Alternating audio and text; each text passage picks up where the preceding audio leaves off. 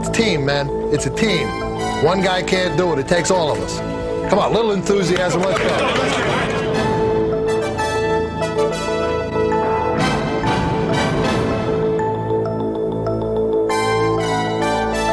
In 1986, the Giants faced a number of challenges. Their loyal fans held high expectations. The media put on added pressure by agreeing with those fans. And as with any Giant team in recent memory, there were the ghosts of frustration. Ghosts that haunted the franchise for over 20 years. They're tackling the guy. I'll tell the umpire. Tell the umpire to keep an eye on All right. In 1986, each of these challenges were met. The ghosts were buried along with opponents.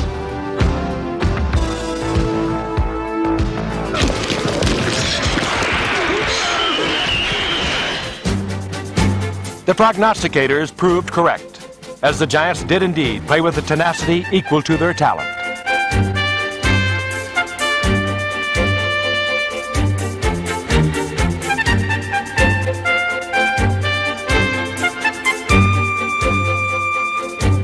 The loyal fans were rewarded with a series of sounds and images they will not likely soon forget.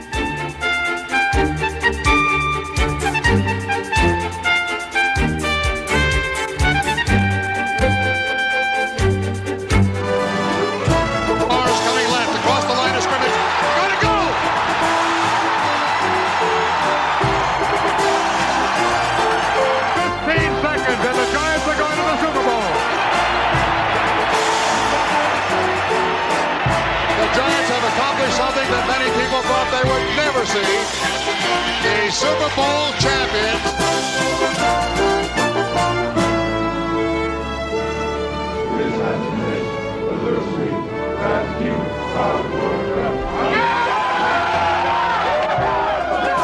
The rest of your life, man, nobody can ever tell you that you couldn't do it, because you did.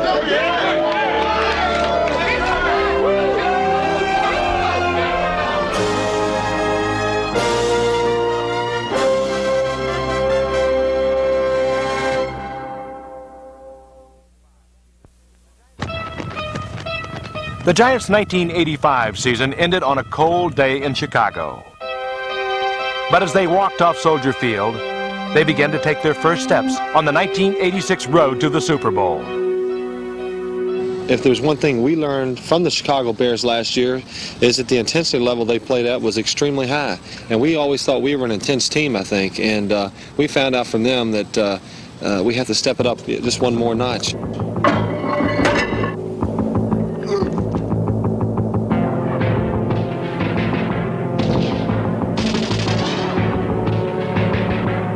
The blood, sweat, and tears reflected the intensity. Reaching the Super Bowl was not a goal, it was a mission. No man better epitomized the single-minded sense of purpose than number 56, Lawrence Taylor.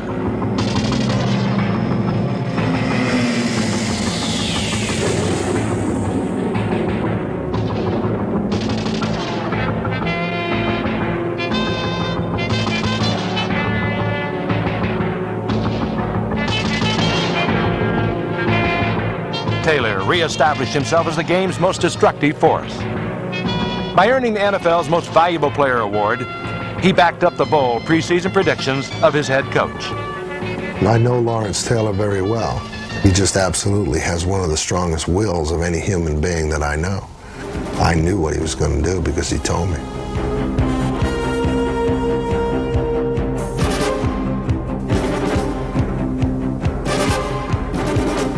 Lawrence Taylor's intensity was infectious.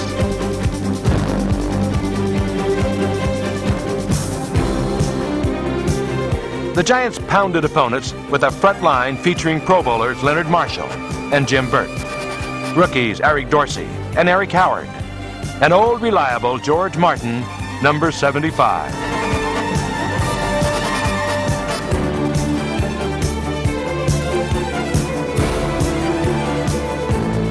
The Giants' second line of defense was equally formidable. Reasons and Carson, Hedden and Hunt, rookie Pepper Johnson, and the much-improved Carl Banks, number 58. rounded out the NFL's most feared group of linebackers.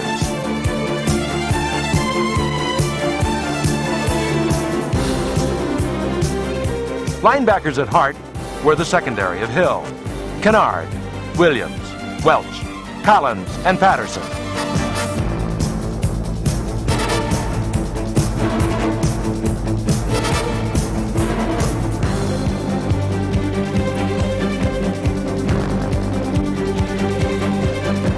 The thread to this defense was teamwork. Where there was one player ready to strike, there was another. And another. And another.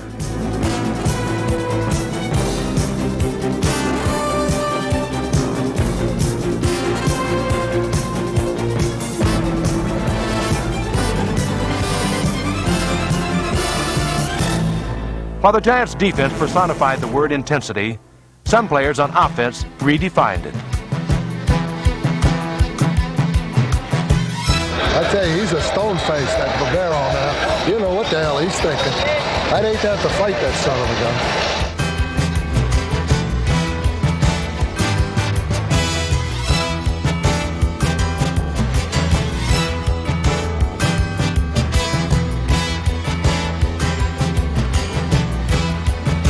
In his second NFL season, Mark Bavaro set team tight end records for yardage, receptions, and stubbornness. In a key early season contest, the Raiders got a full dose of the Giants' versatile attack. The victory was fueled by Bavaro's ferocity, Lionel Manuel's finesse, and Joe Morris's footwork.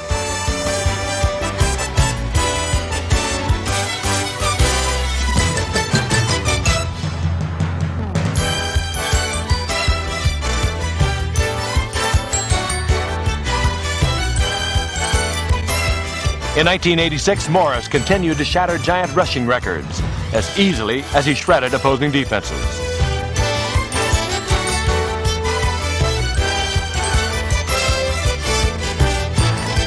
In a crucial two-week stretch, Morris carried the full weight of the Giant offense.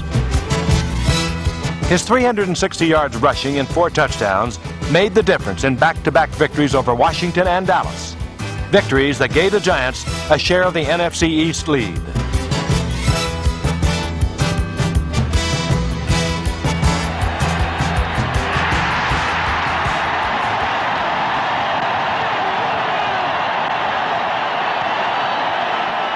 The cheers, however, did not always reach the ears of Phil Simms, the man who spent much of his early season searching for receivers who just were not there.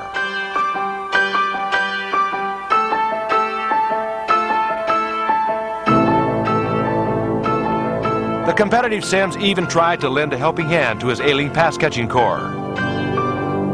That proved frustrating. But adversity is no stranger to Simms. Here's a guy who's had to fight through adversity probably as much or more than anybody else, with a press that has been on him and the fans have been on him. But he had to fight through it by himself, and I think that he willed himself into being an outstanding performer.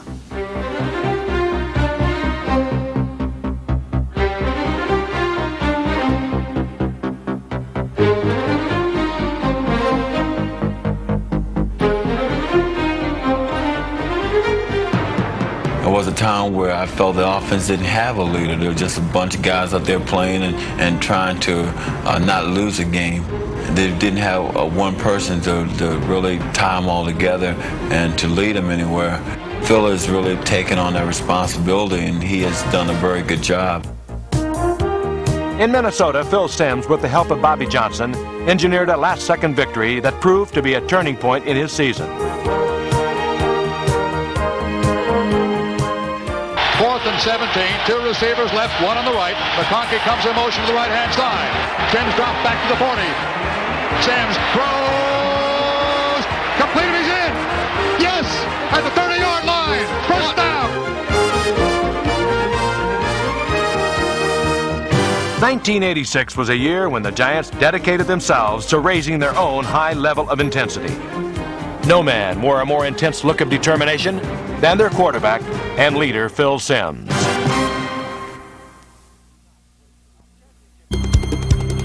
Championship teams do not wait for opportunities. They seek them.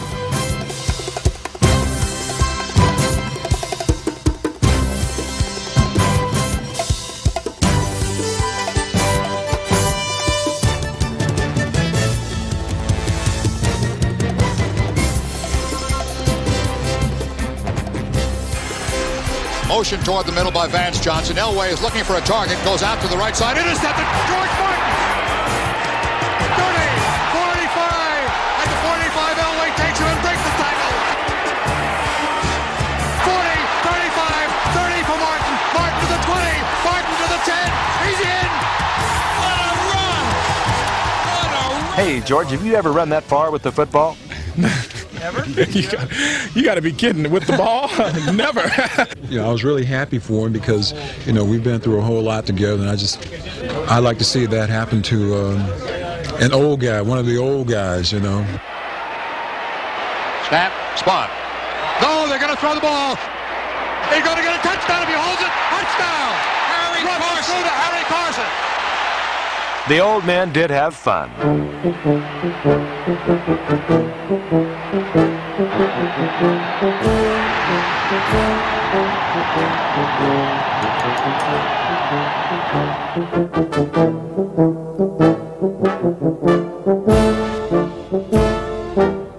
The Giants' only concession to frivolity displayed a serious side of Bill Parcells.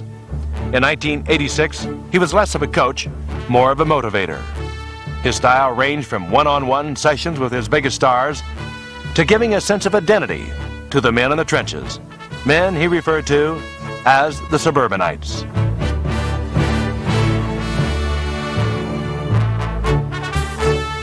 The origins of the suburbanites really began with Coach Parcells. I know he fancies himself an expert on personnel, and not just their playing abilities, but their backgrounds as well. Chris Godfrey, I guess, is the philosopher of the crew. Carl Nelson's an engineer. Bart Oates is an aspiring attorney. Billy Ard's a stockbroker, and I'm a car dealer. So all suburban type of jobs, and Coach Parcells started labeling us with that. Each victory was celebrated. Each victory celebration was short. Nope, this time of year it's whoever plays the best next week. Simple as that. Sims has the ball. Sims throws long. He got McConkey. The Giants began to take on the look of a champion with their last-second victory over Denver. Snap, the spot, the kick, it's up, it is good.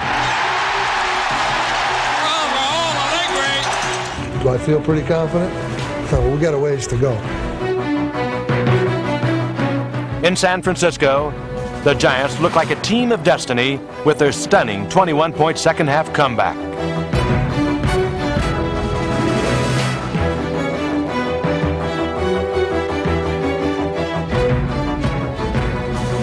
It's not over. A lot of people think this race is over. I thought it'd go 16 weeks, and now that just makes next week's game much more important for us, and because we have a chance to win the championship next week, and we got to do it.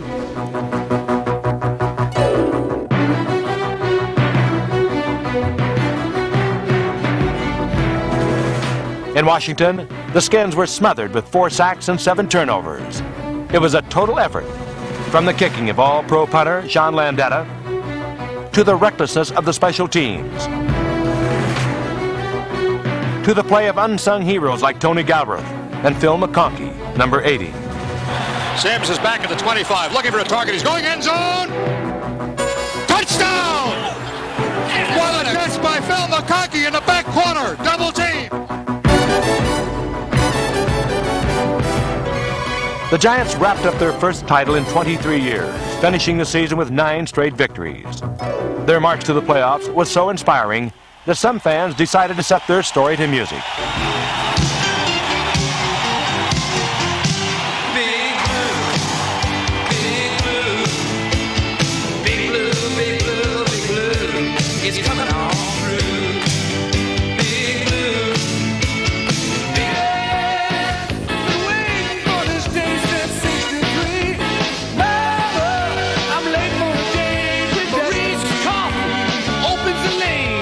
Little Joe Morris keeps moving the chains. Harry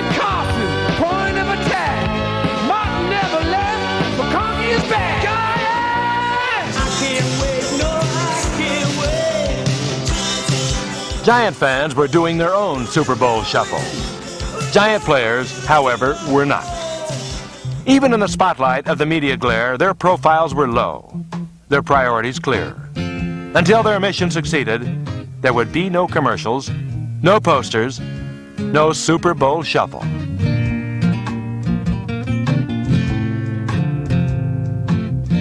I think that we have a workmanlike ball club. I think we have a workmanlike coaching staff. I think that they had it in their minds ever since they lost the Bears game last year that there was only one thing they were interested in, is going to the Super Bowl this year. And I think they've kind of put most of those other things, those fringe things and such show business type things out of their mind. We're going to try to win all the ball games we can and not worry about the other things. Those things will fall into place. And, you know, we don't really worry about videos. We don't have a lot of guys who can sing anyway. Showtime! Showtime, B! It's showtime, baby! Showtime! Sims is looking for a target.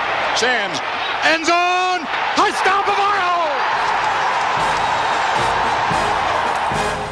In the playoffs, the Giants let their actions do their singing. What Giant fans got was the beauty of a Mozart symphony combined with the jagged edge of a Bruce Springsteen concert.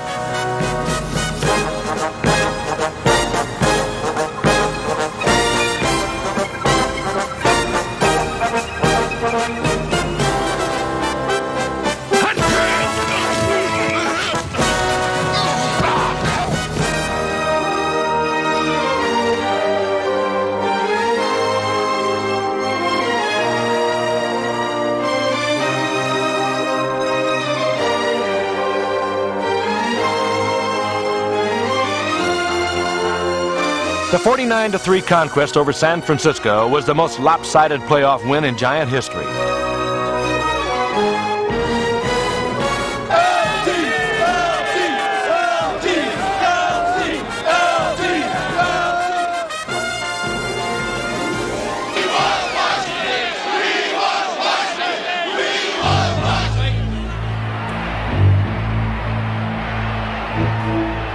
We'll take the win!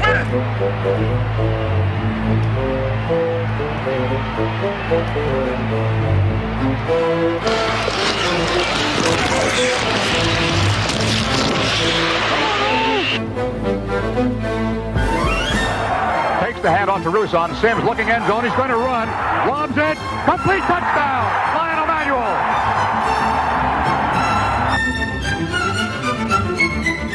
Come on, get it, get it, get it! Get it now!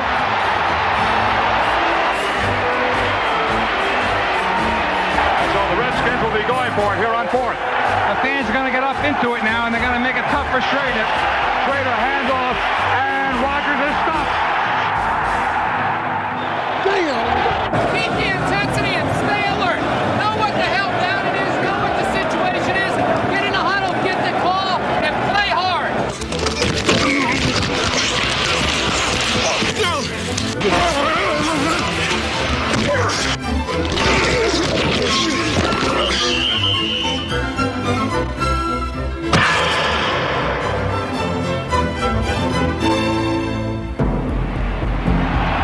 Rolls of toilet paper. Pieces of cutout program. Newspaper. 1 year after their bitter walk off Soldier Field, the Giants posted a 17-0 shutout for the NFC Championship. On the far sideline. 37 seconds to go, and the Giants will be checking their reservation for Pasadena. Content. No, we're not content. No, we going there, we expect to win. That's what we're going there for. We're not going there to lose. I know that. Or going to Disney World. That's not what we're going there for.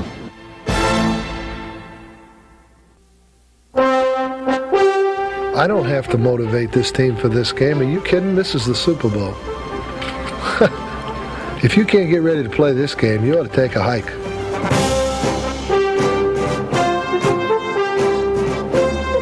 In Pasadena, long inhibited emotions spewed forth. But by game time, grim battle faces were back on.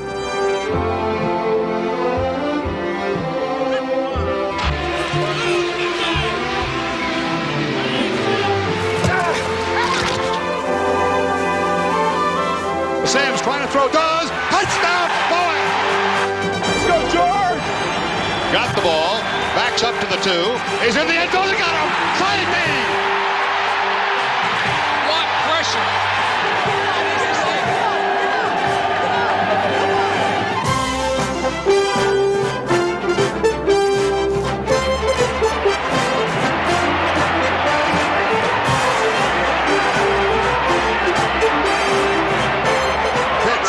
Bannister turns around back to Sims on the flea flicker. Sims is looking way downfield. He's got a receiver. Complete down to the 10.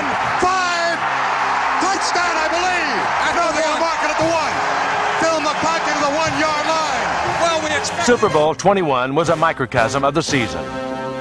A day when they came from behind. A day when Phil Simms stood tall. A day when the Giants let few opportunities slip from their grasp.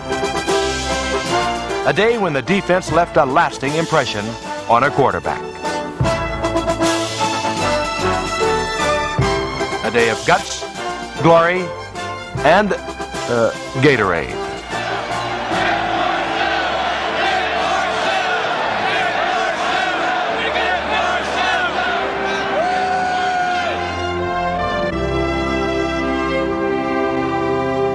The tough guy Giants. In triumph, the hardened faces of intensity receded, revealing them as simple men at work, who were really boys at heart.